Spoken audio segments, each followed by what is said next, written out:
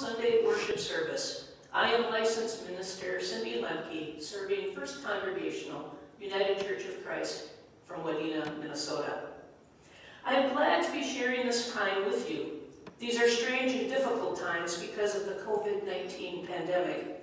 Yet in spite of the necessity to worship together from a distance, there are many things to be grateful for. The daylight hours are getting longer. The winter snows are gradually disappearing. Just yesterday, our son who lives in Wisconsin shared that his tulips are beginning to poke through the recently thawed soil. Each morning and evening, songbirds of all kinds can be heard singing their springtime greetings. Let us remember, this is the day that the Lord has made. Let us rejoice and be glad in it. We gather together in this time with glad anticipation as we recall palm branches fanning the air in praise. We gather together in peace, waiting with great expectation to see Jesus, eager for a healing touch, a blessing received. We gather together joyful as we see in our mind's eye palm branches reaching high with hope. We gather together in this time, each in our own holy space, anxious as the palm branches are still, questioning if we are able to walk with Jesus through the week ahead, through anguish, accusations, despair, and darkness. We gather together, walking towards Easter, while waving branches of prayer. Let us take on an attitude of prayer. Hosanna, O God in the highest, how you come to us in ways we never expect. How is a king on a donkey? How can a savior be hung on a cross? How do we see you when we are only trained to see defeat in these actions? In this week ahead, we will see you with us, among us. Will your message come through? Will the palms we wave with joy today be thrown tomorrow with doubt?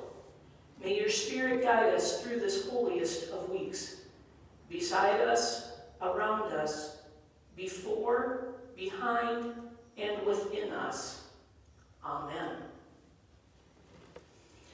Our first scripture lesson for today comes from Psalm 118, verses 1 through 2, 19 through 29. Oh, give thanks to the Lord, for he is good. His steadfast love endures forever. Open to me the gates of righteousness, that I may enter through them and give thanks to the Lord. This is the gate of the Lord, the righteous shall enter through it. I thank you that you have answered me and have become my salvation. The stone that the builders rejected has become the chief cornerstone. This is the Lord's doing. It is marvelous in our eyes. This is the day that the Lord has made. Let us rejoice and be glad in it. Save us, we beseech you, O Lord. O Lord, we beseech you, give us success. Blessed is the one who comes in the name of the Lord. We bless you from the house of the Lord. The Lord is God, and he has given us light. Bind the festal procession with branches up to the horns of the altar. You are my God, and I will give thanks to you. You are my God, I will extol you. Oh, give thanks to the Lord, for he is good, for his steadfast love endures forever. Our second reading today comes from Matthew 21, verses 1 through 11, Jesus' triumphal entry into Jerusalem. When they had come near Jerusalem and had reached Bethphage at the Mount of Olives, Jesus sent 2 disciples, saying to them, Go into the village ahead of you, and immediately you will find a donkey tied and a colt with her. Untie them and bring them to me. If anyone says anything to you, just say this, the Lord needs them, and he will send them immediately. This took place to fulfill what had been spoken through the prophet, saying, Tell the daughter of Zion, look, your king is coming to you, humble and mounted on a donkey. The disciples went and did as Jesus had directed them. They brought the donkey and the colt and put their cloaks on them, and he sat on them. A very large crowd spread their cloaks on the road, and others cut branches from the trees and spread them on the road.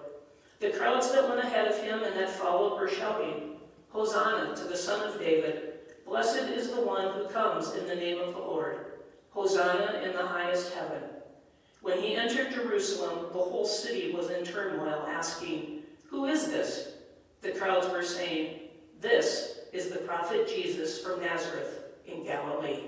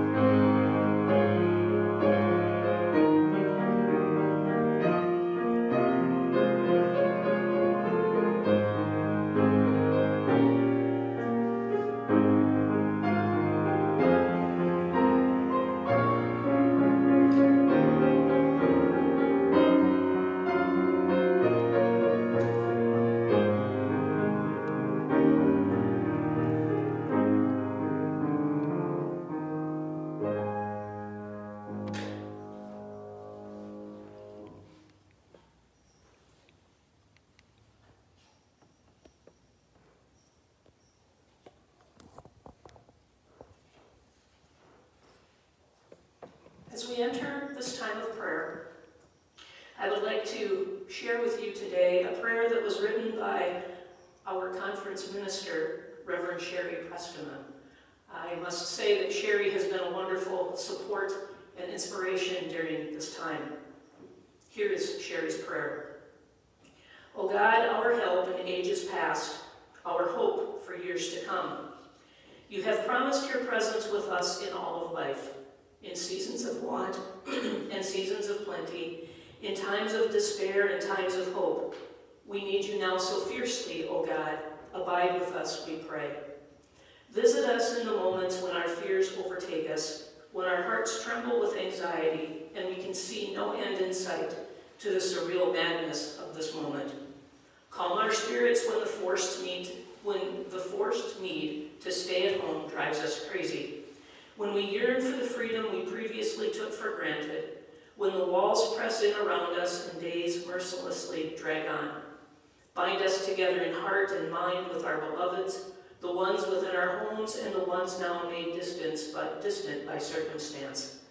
Receive our plaintive petitions to watch over them by day and by night, protect their health and guard their choices. When our isolation becomes unbearable, when loneliness overwhelms us and tears slip unbidden from our eyes, draw near to us and embrace us with your constant love and comfort. When our best efforts fail to control the chaotic, when we fall exhausted from our worry and waiting, help us breathe deeply of your Spirit and bless us with unbroken sleep. And for those who cannot stay home but wade each day into the front lines of risk while daring to serve and care for others, we give you thanks and ask your tender blessing. O God, our help in ages past, our hope for years to come. You are our shelter from the stormy blasts of life. You are our home at the beginning and end of every day. In you we trust, and on your steadfast love and mercy we rely. Dwell with us in these unsettling days and hear our every prayer. In the name of Jesus, who lived among us and understands our suffering. Amen. Our Father, who art in heaven, hallowed be thy name. Thy kingdom come, thy will be done, on earth as it is in heaven. Give us this day our daily bread, and forgive us our sins, as we forgive those who have sinned against us. And lead us not into temptation, but deliver us from evil. For yours is the kingdom, and the power, and the glory, forever and ever. Amen. During this time of distance worship, our offering needs to take a little different approach. We obviously are not in our usual worship space. The ushers will not be coming forward with the offering plates, and you will not be physically placing your offering into the plate as you pass it to your neighbor in the pew. But we are still able to show our appreciation for all that God provides. Maybe it is through the act of prayer or by checking on one another during this time of physical distancing. Perhaps it is running an errand for someone for whom it is important to stay home. One of my favorite lessons about giving is the example a dear friend has shared with the church school children. Even though you may not have coins to place in the basket, you always have yourself to give. So as the basket is passed, make an offering of yourself by taking from your heart and placing it in the basket as it comes to you. Let us give of ourselves this morning. Holy God, as we offer our very selves to you, receive this offering as the first measure of our gratitude for all that you are and all that you have done for us. Help us to sing a song of gratitude each and every day of our lives. Amen. From just before my 5th birthday in the summer of 1967 until just before my 10th birthday in 1972, my family and I lived at 514 North Sibley Avenue in Litchfield, Minnesota. If any of you are familiar with the community of Litchfield, Sibley Avenue, or Highway 22, also serves as Litchfield's main street. Needless to say, the street in front of our home was very busy, and as a young child, I was not allowed to cross it alone. I remember the constant hum of the passing cars and trucks as they drove past our home each and every day. But even with the street crossing limitations and the steady rumble of the traffic, I have fond memories of that home on North Sibley Avenue. During the Christmas season, the town's Christmas decorations, as in many communities, were hung across the highway from light pole to light pole. And at night, I could look out our upstairs bathroom window and see the green swag of garland as it was lit up in the colors of Christmas. In the summer, on the Sunday afternoon of Watergate Days, the annual Watergate Parade would pass right by our house.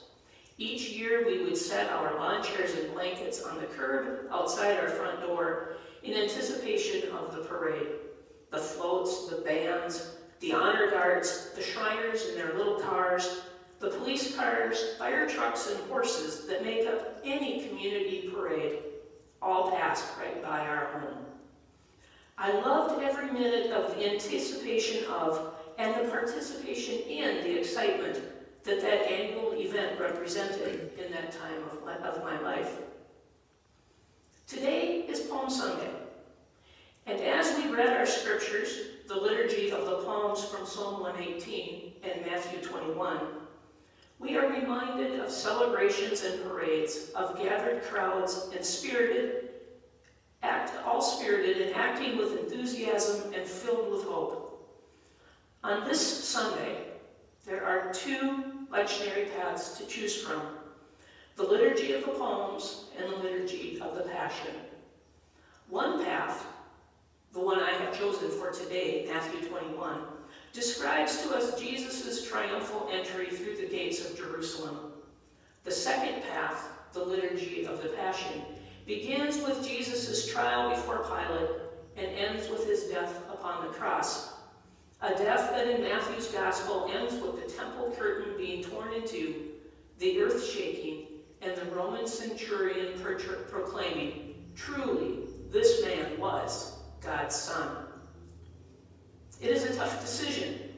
Some years I have gone with the Liturgy of the Palms readings, and other years I have chosen to follow the Passion readings. This year, because of this faith community's tradition, I have chosen the Liturgy of the Palms. Each year, the church school kids and the choir have come forward singing an introit, waving palms and shouting, "Hosanna, Hosanna in the highest." Each year, the choir's sung anthem has been the Palms. And this year, with all that is happening in our world due to the COVID-19 pandemic, with the need for physical distancing, it seemed to me that the comfort of tradition was one way we could feel connected even while worshiping apart. During Year A, the Lenten Lectionary presents us with readings from the Gospels of John and Matthew. From the narrative of Nicodemus through the story of the raising of Lazarus, Jesus has been performing signs which were designed by the Gospel writer to point us in the direction of recognizing Jesus as God's Son, sent by God to us, to the promise, giving us the promise of new life in God, a life focused on God's will for our lives and the lives of all God's people. Included in the promise of this new life, as people were willing to accept it, were the religious establishment, as represented by Nicodemus, those who live outside the perimeter, as represented by the Samaritan woman at the well, those who exist on the edges of the perimeter, the Jewish man blind since birth, and even those who are included within the perimeter, but for whatever reason are so bound up and living only a partial existence within the culture that they are supposed to be a part of. Today's scriptures do the same thing. They point us in a direction which leads us to an understanding of Jesus and the purpose of the life he lived. In the Liturgy of the Passion, which begins with Matthew 27:11-54, it is the imagery of the torn temple curtain, the shaking of the earth, and the Roman centurion's terrified proclamation, "Truly, this man was God's Son," that give us the final word on Jesus' identity. In Matthew's Liturgy of the Palms, today's Gospel reading, it is the crowds that lead us to the meaning of Jesus' life. The crowd or crowds which function as a character throughout the narrative of Matthew's Gospel story. The crowd which, according to Audrey West in her Feasting on the Word commentary, represents Jesus' disciples en masse, in total. A discipleship that we today can become a part of as we experience the scripture lesson for today.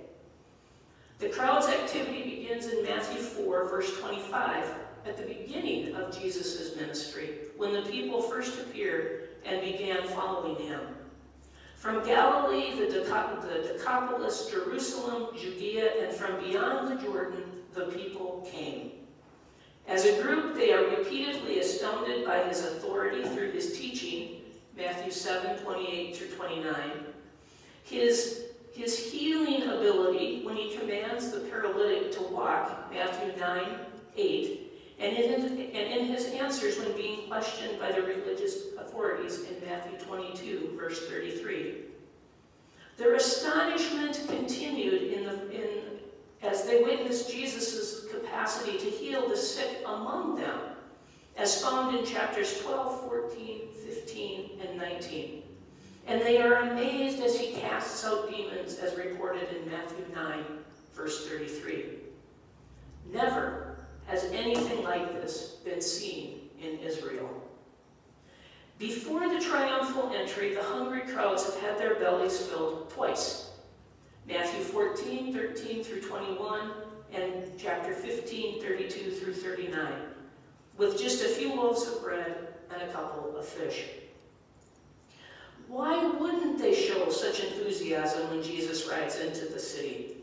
The communal emphasis of the crowd's presence is unmistakable. as it reveals the uncommon courage of common folks who, as another Feasting on the Word commentator, Veronica Miles, writes, have experienced a presence so powerful, a message so compelling, and a love so complete that they transgress the boundaries of religious and civil acceptability to make the journey to Jerusalem with Jesus. All of them, all of us, in need of the life-sustaining sustenance that Jesus so freely gives. Something to keep in mind is that the gospel stories, all of them were written at least a full generation following Jesus' death. So the words that these scriptures were, or the stories that the people that these scriptures were written for, are not the same people that we hear about in the narrative. The first intended audience of these narratives were people who were followers of the way, the early roots of what is now our Christian church. The followers of the way continued to be victims of Roman rule and likely the broken religious system that Jesus was at odds with during most of his ministry. For this audience, the imagery such as the use of language and references which came from their earliest scriptures and the narrative history those scriptures recorded would have been key in providing their understanding of the themes presented in the Gospel according to Matthew. For example, the timing of Jesus' procession during the festival of the Passover would recall the freeing of the Hebrew people from the oppression of Egyptian slavery, a story of rescue and hope as the once enslaved people journeyed to become a nation of their own. Matthew's intended readers also lived during a time when they were held captive by an oppressive government, the Roman Empire, and they were also suffering under religious persecution from the established religious order of first century Christianity. The cries to Jesus of Hosanna, which is Aramaic for save us, would recall the prayerful tone of verse 25 from today's psalm, "Save us, we beseech you, O Lord." A psalm which recounts the entrance of an earlier king, an entrance made through another gate, of perhaps King David, who in verse 26 of Psalm 118 is understood to be blessed and who comes in the name of the Lord. And as the original readers, or more likely listeners of Matthew's Gospel, are remembering back to the meaning of these words, it would be natural for them to celebrate Jesus' triumphal entry then, just as we celebrate that same entry today. Who among the assembled crowds can be anything but jubilant at the psalmist's remembered words as they begin and end this thank-filled psalm? "Oh, give thanks to the Lord, for he is good. His steadfast love endures forever."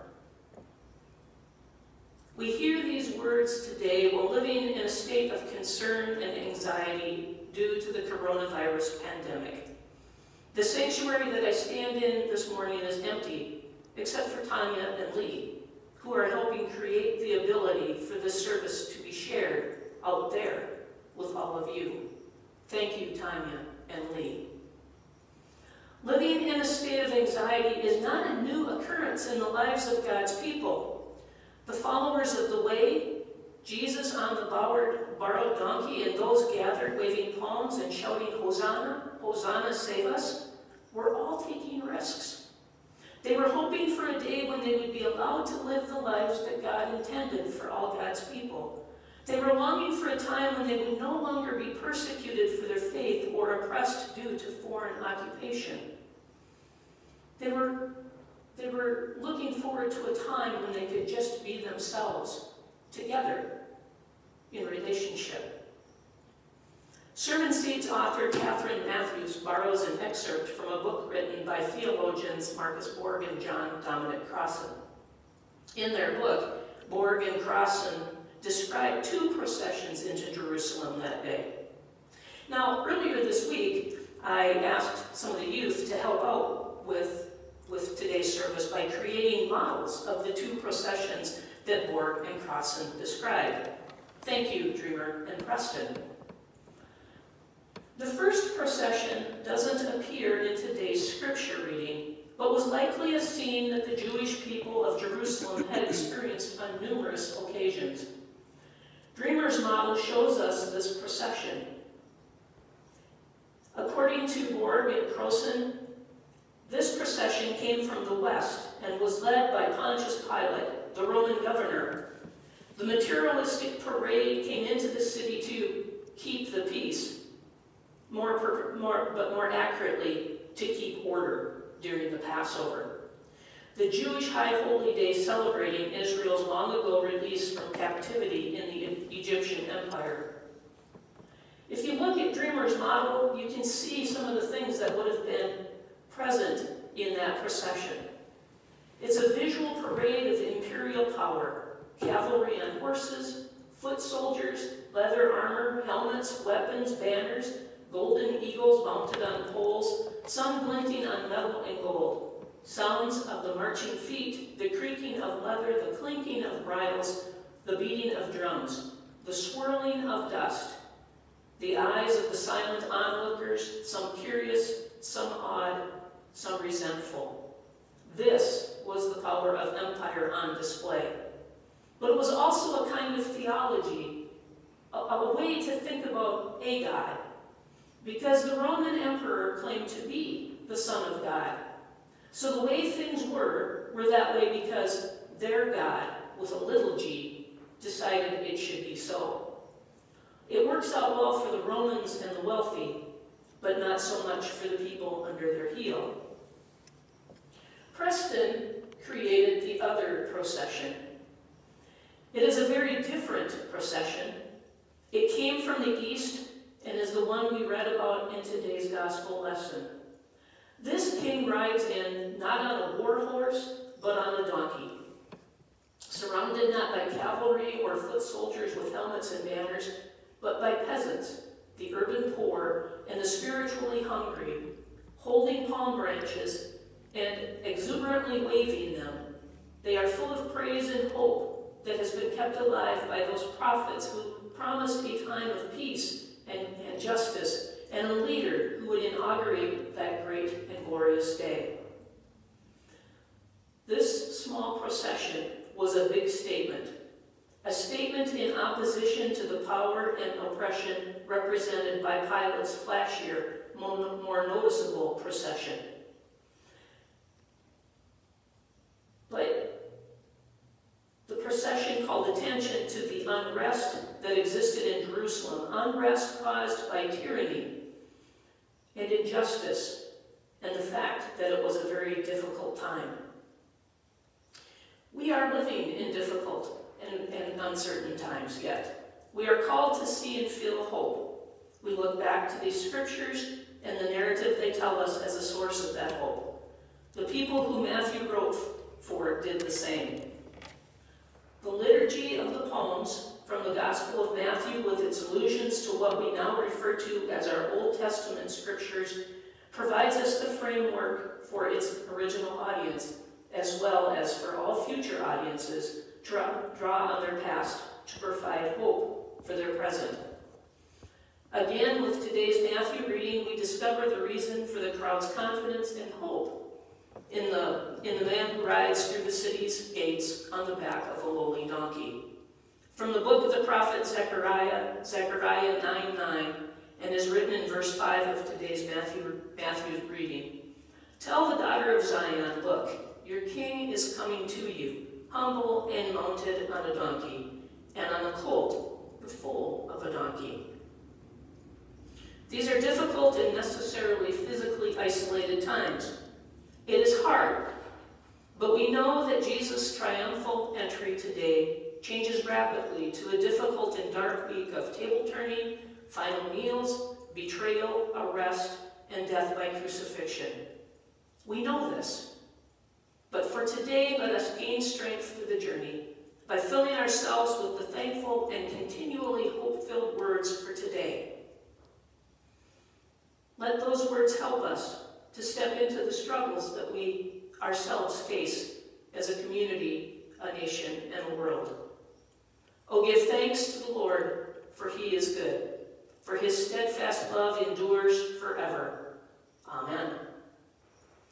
Let us join again in a spirit of prayer as I share with you a prayer written for the United Methodist Discipleship Ministries by Dr. Cynthia A. Wilson. Lord God, you are good. Your goodness never ends. Here we are, God. The crowd has thinned out. It is eerily quiet. The air has shifted. The palms have been trampled. The sky is gray. The joy has disappeared. The voices of victory are silent. The celebration for the arrival of our long-awaited messianic hope is waning.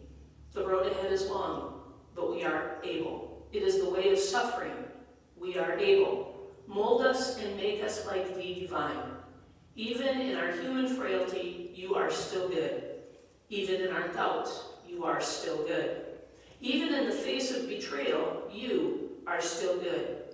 We place our lives in your hands because you are still good, and your goodness never ends.